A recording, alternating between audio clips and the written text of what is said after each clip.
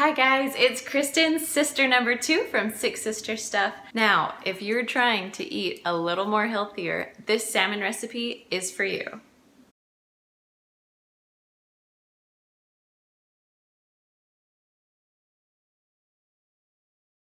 If you have never made salmon, or if you've only made it a few times, didn't really love it, I have a few tricks and tips for you. So, first of all, clean up. Make sure you always put aluminum foil on your cookie sheet before you cook your salmon because, let's be honest, hard dried cooked fish is really hard to get off of pans.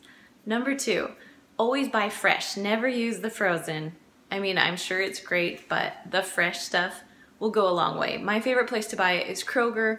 I've also bought it at Costco, although you get really big ones at Costco. Just chop that in half and freeze one side. I know I said no freezer, but frozen fresh is always better than the stuff that you buy prepackaged.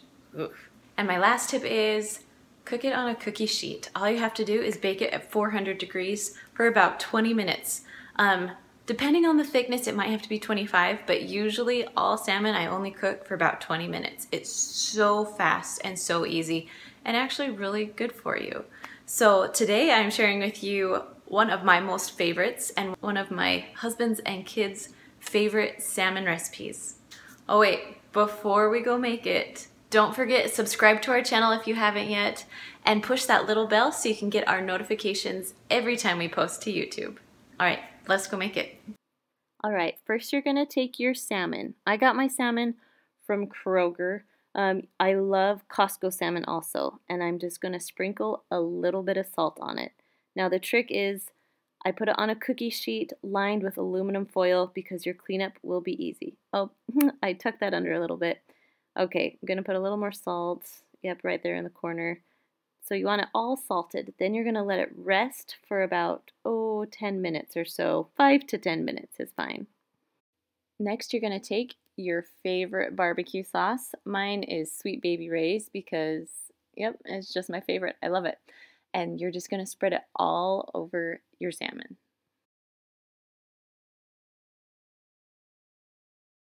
Then you're just gonna take a knife or a spoon and spread out your barbecue sauce so it's spread all over your salmon pretty evenly.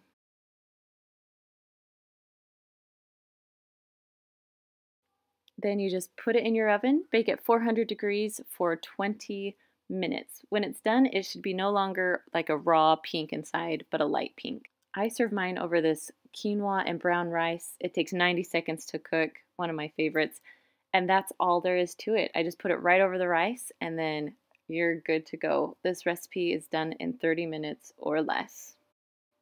If you like salmon recipes, be sure to check out our other salmon recipe, Easy Baked Salmon. So easy, and you get 2 vegetables on the side. All right, guys, thanks for stopping by. Don't forget to subscribe to our channel and check out our other videos on our YouTube. See you next time.